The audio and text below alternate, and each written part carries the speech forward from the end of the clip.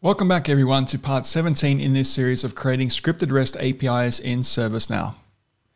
In previous videos, we looked at how we could secure our API with access controls. And in the previous video, we looked at how we could enable OAuth for authentication purposes. But what if there were a way in which we could actually enforce OAuth? In other words, that connections or authentications to our API were only permissible using OAuth, that we would reject all attempts to connect using basic authentication. And what if there were a way in which we could specify specific IP addresses that were permitted to access our API and rejected connections from all other IP addresses?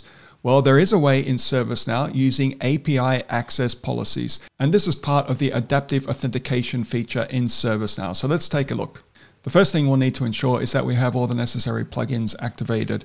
The main one is adaptive authentication, but you'll need the OAuth plugin activated already and the authentication profiles plugin as well. But you may find that these three plugins are already activated in your instance.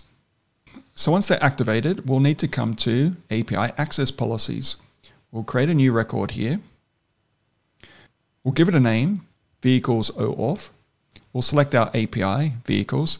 Now, one of the great things about this record is that we are able to determine exactly what API or all APIs this access policy will apply to. So if I select global here, it's going to apply to all APIs in my instance.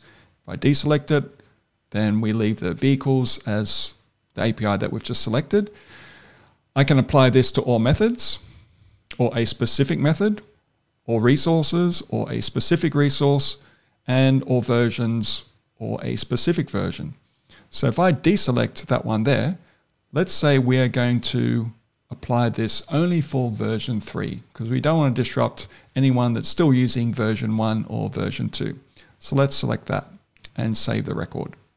So this record, the API access policy, is the framework. We actually haven't determined any configuration really to apply to this policy or that are part of this policy. So let's do that now. Let's go to authentication profile. Open that up. There are two ones that exist there out of the box already, but we need to create a new one and select this standard option here. We'll give this one a name as well, vehicle authentication profile. We'll give it a description, auth profile for the vehicle's API. Now we're going to select the type here, OAuth. Okay.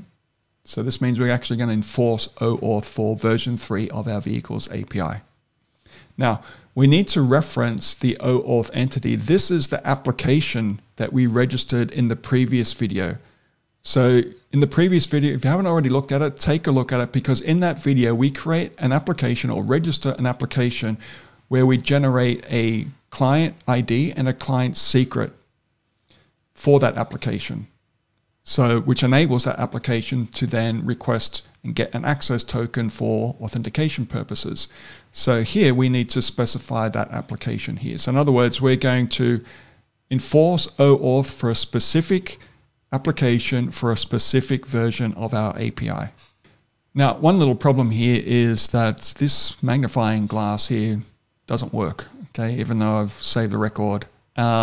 But you will find if you start typing in this field that the references from that table will pop up. So if we type in VH there, we can see we've got access or reference now to that application that I created in the previous video. So I'll go ahead and select that, update it, and then we'll come back to our access policy record and then just go ahead and select that one and save that.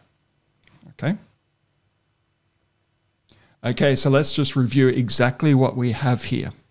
We have a new API access policy for version 3 of our vehicles API. Okay, for all methods, all resources in it. Okay. We've specified that connections to this API, this version 3, is only permissible using OAuth for that application that we registered in the previous video.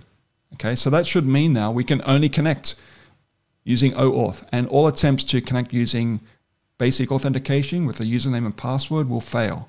So if we go ahead and have a look in Postman here, this is the record that we still had up from our previous video. It is an OAuth authentication GET request to retrieve a single vehicle from our vehicles table.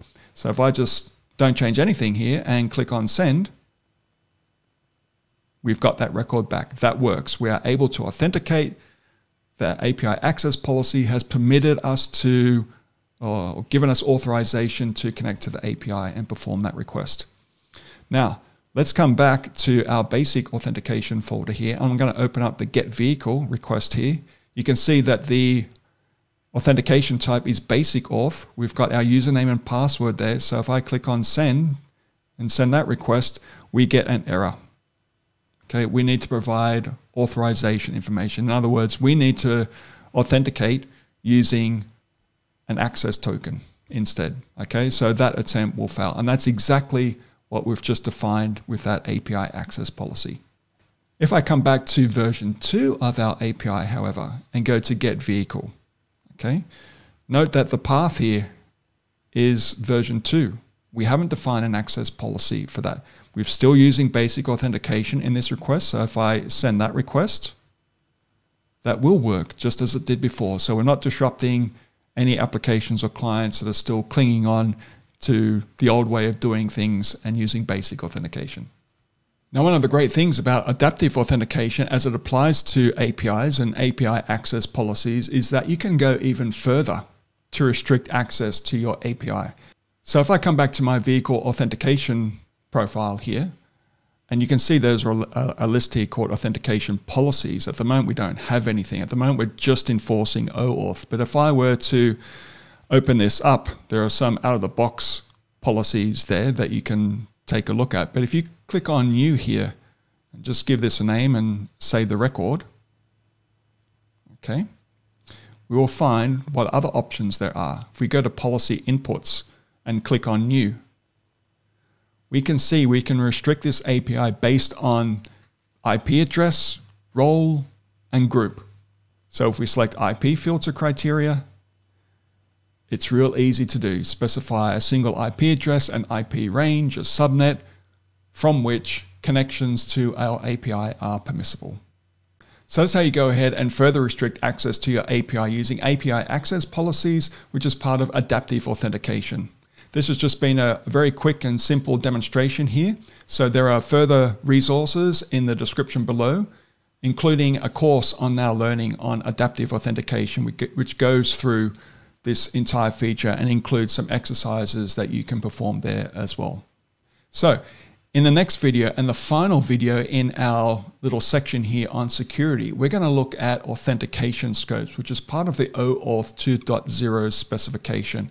And we're going to tighten the screws one more time to restrict access to our API based on what access token you have. So hang around for that one.